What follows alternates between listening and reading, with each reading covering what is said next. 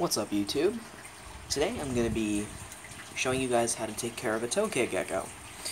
I've had my Tokay Gecko for a couple months now, and they're definitely not a very difficult pet to keep. Good one for beginners with a couple of conditions that I'll get to in a little bit. The main drawback from owning a Tokay Gecko is you pretty much cannot handle it. I mean, like, as in, like, hold it. Because they are very fast and they can be very aggressive. Now, obviously, there are exceptions to this. There's plenty of people who have tamed their Tokay geckos, but these are people who tend to be very knowledgeable in the keeping of reptiles, so it's kind of an expert-only thing to attempt to tame a Tokay gecko. Not to say that you couldn't do it, but that's just generally the people who can and can't do that. But as far as owning one, you definitely don't have to tame it to enjoy your animal. But the biggest drawback is that you cannot hold it. So if you're looking for a lizard that you can hold, look elsewhere. That's all I can say. But getting into it, as far as an enclosure that you're going to need for one of these guys, this is a 15-gallon tank. And it is a good size for a young Tokay gecko. It could even be used to accommodate an adult. But I like to give my reptiles a little more room, so I'm going to be upgrading him into a 20-gallon soon. Which isn't a huge boost, but it gives him some more height. So yeah. So basically, what their enclosure requirements is that they are a tropical gecko.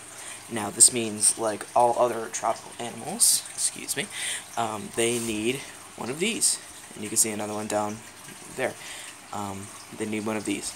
And what this does is that this sprays water, not very well apparently, into their enclosure. And I'm sorry, I'm speaking a little quietly. This is done at night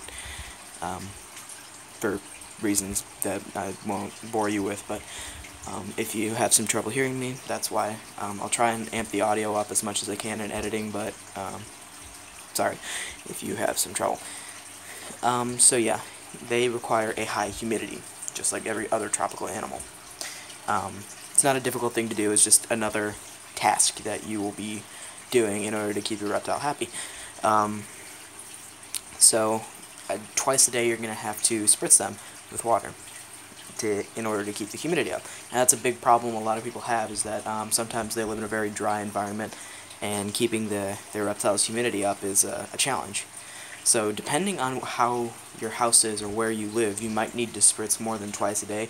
Sometimes, like if you're in some super humid area, you might only need to spritz once a day. Like if your ambient humidity is 70% in your house, you'll be good.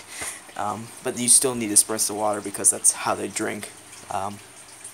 So, yeah, as far as a water bowl, which I'm branching off from that spritzing, they really don't need one.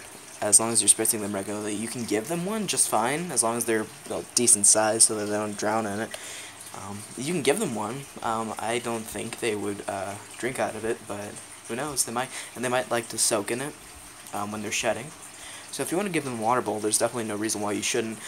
I don't, and I haven't had a problem because of it, but I do spritz very often, so yeah. So as far as cage requirements, other than humidity, you're going to want plenty of things for them to hide in, and plenty of things for them to climb on. They're very secretive, they're very skittish, they're very introversive. And they need things that they can get in and make themselves feel safe. So as you can see, I have this log here. He goes under the carpet. He goes all in this thing, which has a bunch of crevices and all sorts of stuff, and he goes in these plants, and yeah, he has a trillion places where he can go. As a result of that, I don't see him too often, but it just makes it all the more special when I do. So yeah. So a general rule for arboreal geckos, which the Tokay is one, is that enclosures like this one are the best. Ones that are taller more than they are wider. So you should definitely consider that if you are considering getting a Tokay Gecko. It's fine to have them in an enclosure like this, but if you do want to get the absolute best experience for your gecko and you don't have any sort of budget or whatever, then definitely go for a tank that is taller than it is wider. Yeah, so as far as feeding, very important subject, they are insectivorous strictly. They don't eat any vegetables or fruit. I mean, at least it's not in their natural diet. If you put one in, I don't know if they eat it or not, but there's no reason why you should. They eat crickets. They like crickets a lot, like every other reptile, it seems. So that can be a good staple diet. They'll take dubia roaches. I don't know if they'd take a pinky. I'm sure they would. I don't know how you would go about feeding it, but if you can figure out a way to feed them a pinky, it wouldn't be a bad treat to give them. So yeah, and whenever you give them an insect, you have to make sure that you dust them with calcium powder. You can go to your local pet store and pick up a can or a container, not really a can, of calcium powder, and the best brand that you can get is Repcal. That's Repcal. The pink labeled kind. That's the best you can get for them. As far as lighting, you do not need lighting on them. They are a nocturnal gecko. If you want to put a light on them, feel free. Just make sure their temperatures stay correct. And speaking of temperatures, basically what they need is like around 80 degrees ambient. So they don't really need a basking spot of any kind. You can give them one if you want to, but I really don't think they'd use it.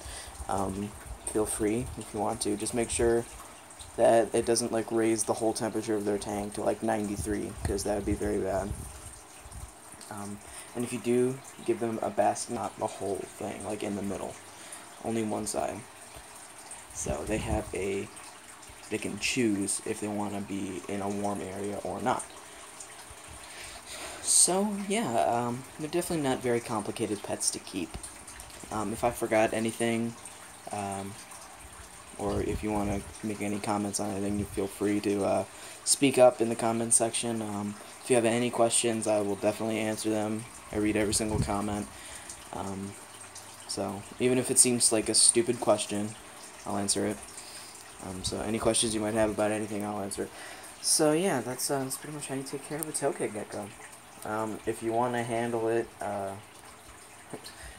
good luck. That's all I could say. So yeah.